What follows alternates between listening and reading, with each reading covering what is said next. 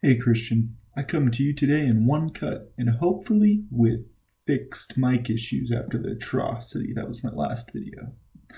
I'm probably going to ramble on for a bit about quite a few things and finally settle on some obscure topic that nobody cares about and that the editing won't fix my breaths or make it look anything like your amazing video last weekend.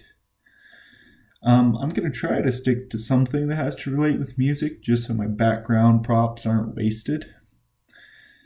But other than that, it doesn't really matter. There's a few things that crossed my head when I was thinking about making this video, and it was like, oh, I've been singing for 6 hours because nobody else is in the house right now, and oh, look at this, now I'm playing with my guitar for another 3, and it's getting later and later, and I've been up since 3 in the morning today. And I had this sudden realization that I was filling out some sort of trope you see in movies. This sort of obsessed artist, like in Whiplash. There's a drummer, he's obsessed with drumming and for jazz, and it's his only purpose in life. And he finally gets in this jazz band, and the coordinator's a dick, and he pushes him and pushes him and pushes him, and finally he becomes that guy's Charlie Parker. Now, it's not that simple. I mean, he destroys his life to do this. But I think that's part of the anatomy of an obsessed artist. I think that musicians or dancers, if you've ever seen Black Swan, or painters, in a way, they destroy their old self to become what their art is. With a lot of artists, what that is their pain. I don't know, it's just been an idea that's been running through my head quite a bit.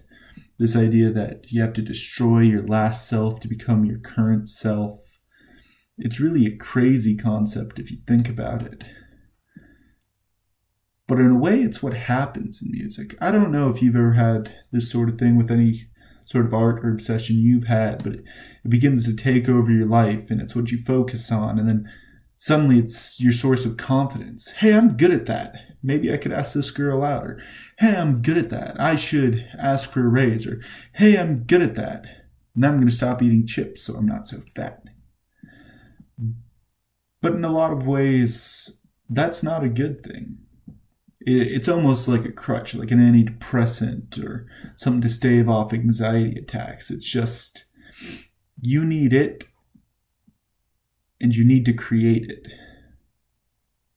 And in a lot of things, we give music the soul, like it has an identity, when really it's just your identity taking on a new form. Just like your identity takes on a new form as you become an obsessed artist.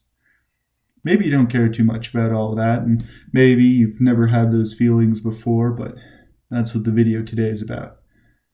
See you in another life, brother.